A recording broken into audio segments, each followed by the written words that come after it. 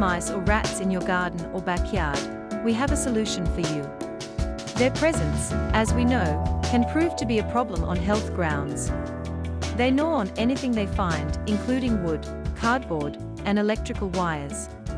Another problem are the illnesses that these pests can transmit, causing serious health problems through their droppings, bites, urine and feces.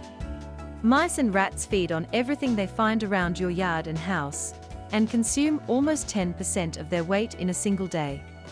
Rodents, however, are in fact very intelligent animals, capable of avoiding traps, of adapting to the most hostile living conditions, and of course reproducing very quickly.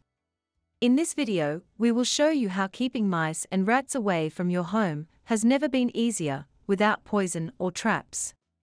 It will take you just 1 minute to make this solution, and it will work both in the house and in the garden.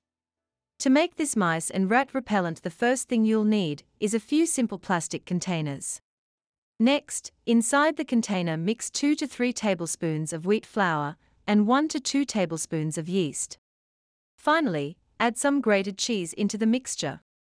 Place the containers where you have seen rats or mice, such as holes, cracks, and crevices.